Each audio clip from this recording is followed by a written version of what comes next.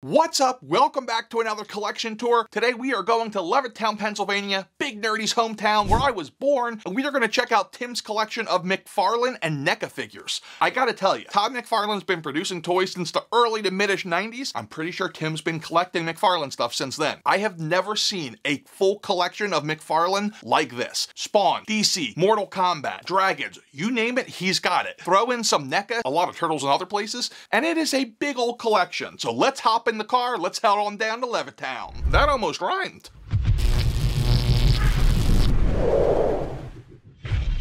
What is going on, everybody? My name is Matt, often called Big Nerdy. Together we are the NWO, the Nerd World Order, and this is Nerdzoic.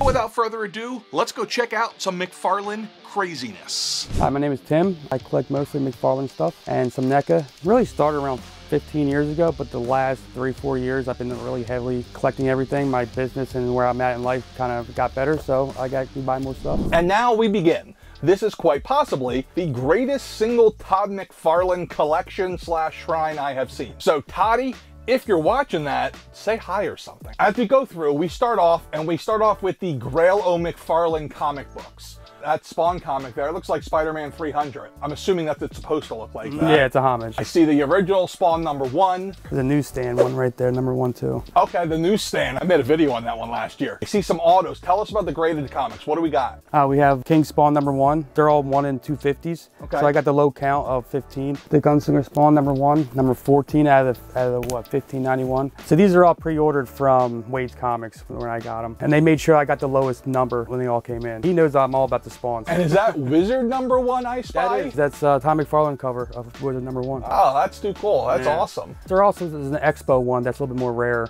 That's more expensive. That has a logo on the bottom of that book, but that's the original one. Anything else I'm missing that is non-McFarlane? Last of Us first print. That's a good timing. Yeah, that's pretty good. That's good timing on that one. And then moving down, we begin. And man, you got like boxes in front of boxes. This is amazing. Yeah, I wish I could show you more. Are hidden in the lack of room. Like as we go down, I see stacks of McFarlane. I see the Kingdom Come stuff that I forgot existed. I see a Hiya RoboCop down here. The VHS figures, the VHS cases. Yeah, I have never seen those. Walmart exclusive. There's a Crow one on the bottom there too. 𝐃𝐈𝐒𝐄𝐒. Then we go into the Turtles NECA, which are probably my favorite line going right now. It's way better than the original ones that they came out. I never really bought the original ones from back in, '89, the '91s. They just didn't look proportioned to what I saw on screen. Until they came out, then it was like a no-brainer to get those. But the hunt for them, oh yeah, yeah, I had to go everywhere. I didn't want to pay overpriced. I didn't want to go on, eBay or Feebay. They have been brutal since day one. Yeah, then the Haul-a-thon came out like at the beginning of last year. Yeah, that was a joke. Yeah, that's what it was.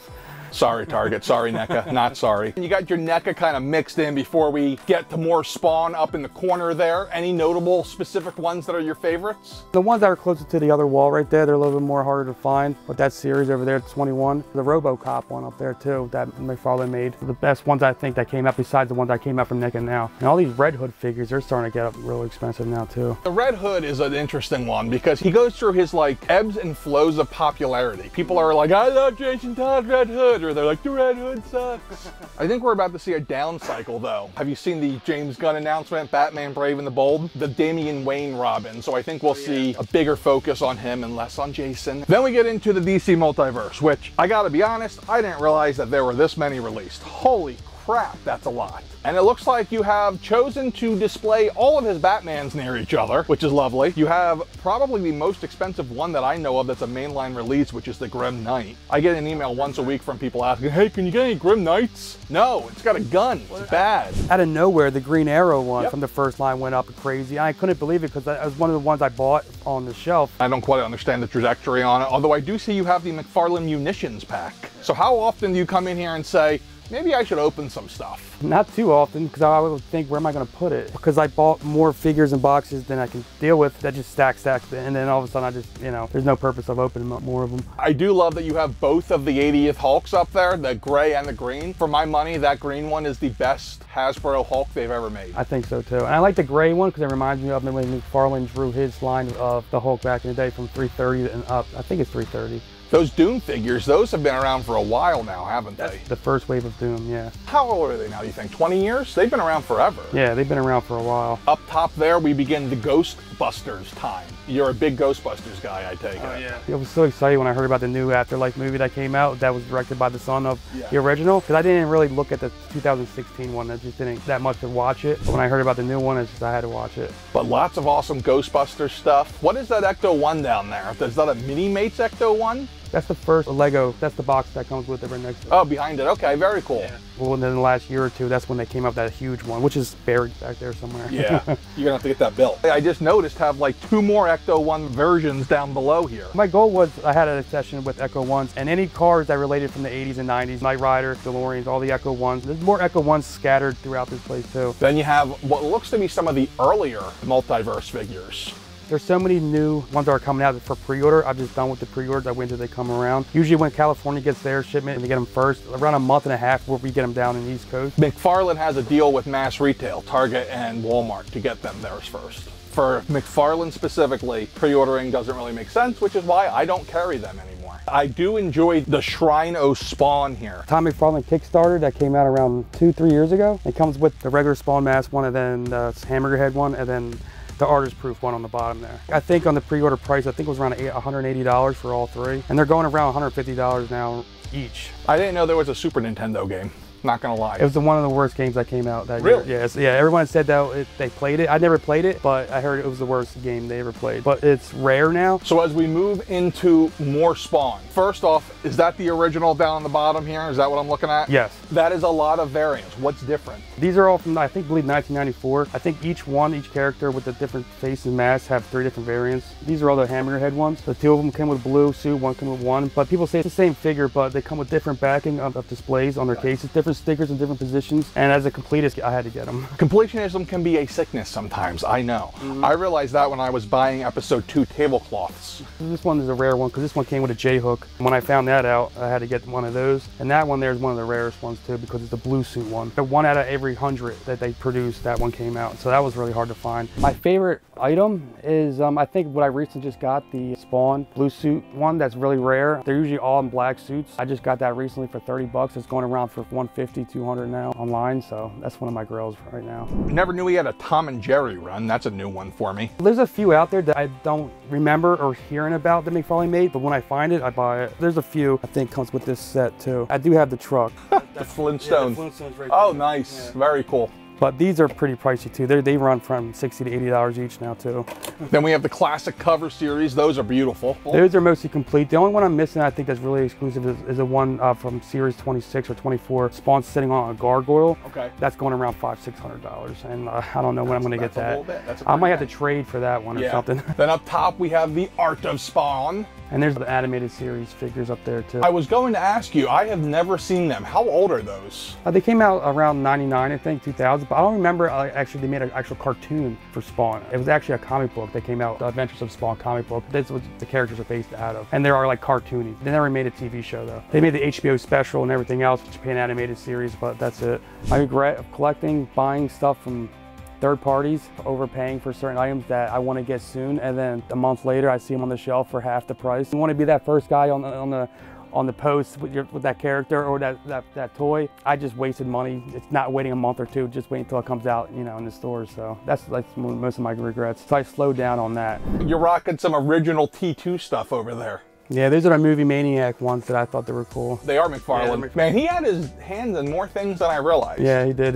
Guys like the Forrest Gump of toys. When they came out, they're overlooked. When you see them in KB Toys and everything else, they're just like a little bit ahead of its time, I guess. But now all of a sudden, everybody wants them now. I'm not gonna lie, I saw a couple KB Toy price stickers in here, and I was like, man. It's one of the reasons why I would buy that figure if I see it, if it has a KB Toy. So you like the KB? So we are in Levittown, which is where I was born, so I feel like Luke Skywalker when I rolled in. I was like, I was born here, you know? You're gonna die here, you know? So we probably went to all the same stores growing up. So like the stores that are defunct now that were in this area that I wish I had like labels on would be like, remember Clover? It was at the Bucks County Mall. Kitty City? Yeah. I think they had one up on Business. Oh, Kitty City, R.I.P. KB Toys was in the mall, you got Toys R Us, and now it's a car wash now. I think they got Toys R Us in Canada now maybe, or like the Philippines. Canada, they have one in Jersey, and then you have Nerdzoic. Branding. Then we got some Hot Wheels Ninja Turtles and Hot Wheels Batman. Finally, No McFarlane on those. Toddy's probably sitting there going, man, I was just about to send this guy some stuff, but now I'm not.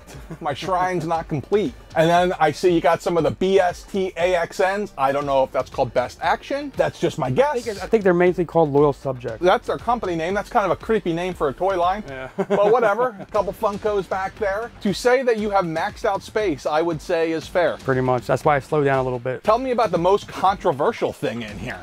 The Spawn. Yeah, Spawn looks like he's having a bad day there. Well, a lot of people talked about it because of how controversial it is being hung. I mean, there's no action figure out there that has a noose around its neck. But if you read the story, it has something to do with the KKK and how Spawn. So I forgot about the story, but it's not what everybody thinks it is. Yeah. Because I posted that online and I got so many backlash from people saying I was racist or this and that. And then I had more educated people who knew the story behind it, how to educate that person. So, you know, everything's squared away. You have a crap ton of comics. 35 I have. 35 longs. Yeah. No, they're short. They're short. Holy crap. And I have pretty much every single Spawn comic, the whole series, except for one. I need one more to complete the whole series. What else do you like collect comic-wise besides for Spawn? Mostly Batman too. I used to draw Batman when I was a kid. It got me into art and everything. Another reason why I became an artist is Ninja Turtles. I used to take Ninja Turtle comics, rip pages out of it. I used to try drawing them and everything. That's when got me involved with Turtles.